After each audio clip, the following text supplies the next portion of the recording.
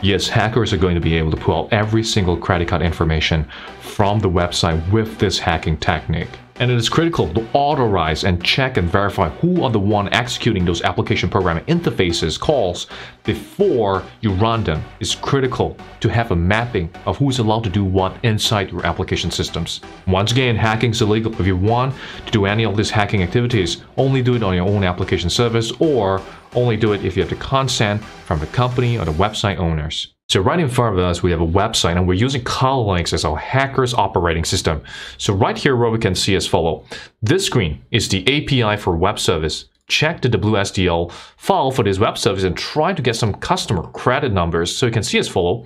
Enter your account number. So in this case, 101 is already filled up for us, and select the fields to return. So you can go ahead and say first name, click submit. All right, it does a call, and you get back the first name, which is in this case, Joe.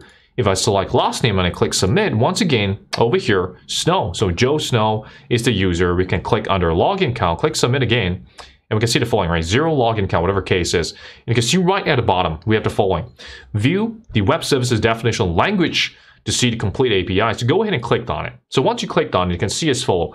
Under the URI part, the URL part, you can see WebGoat services, WSDL scanning, question mark, WSDL. All right, so here you can see all the message like get credit card request, get credit card response, get first name. So all these calls are being made when you selected those buttons earlier to pull out those details. And of course, behind that particular API, it could be a database or running on whatever database system that you can think of, okay? So in this case, whenever you do a call, it pulls information from the database back into the interface, right? So that when you as a user, you're able to see all these details. And this is used very, very commonly across application system, websites, mobile applications.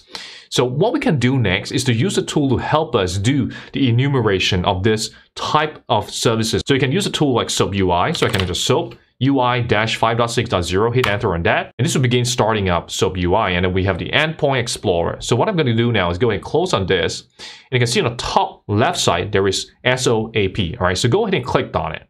So once you clicked on it, what you need to do now is to go back to the site, copy this particular link right here, which brings us to the WSDL, go back to SOAP UI, all right, paste under the initial WSDL, and go ahead and click OK.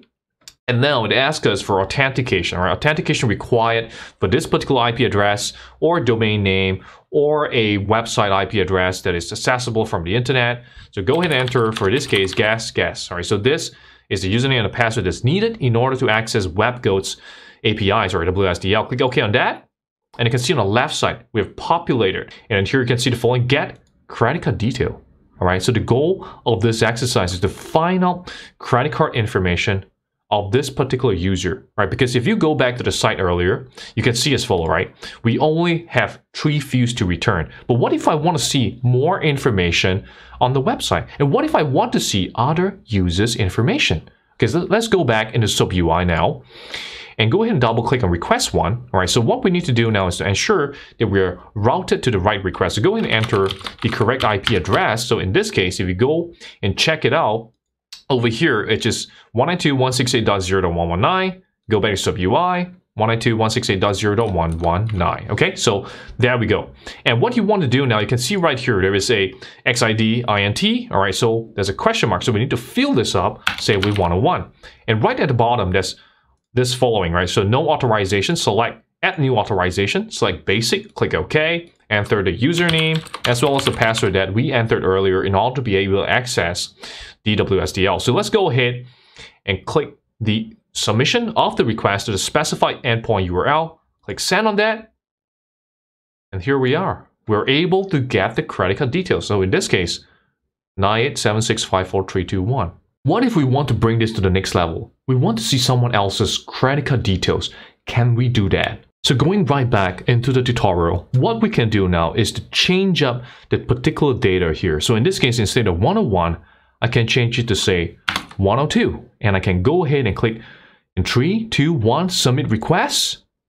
Oh my goodness. We're seeing someone else's credit card details right here using this hacking technique. And this is allowed to happen because at the authorization level, the website is not checking who is running those calls. So it's critical if you're building application systems to always check, are you authenticated user? Not just that, but you want to check whether they're authorized to run certain services, certain actions against your services. So once again, I hope you learned something valuable in today's tutorial. And like, share, subscribe, and turn on notifications so that you can become abreast of the latest ethical hacking tutorial. Thank you so much once again for watching.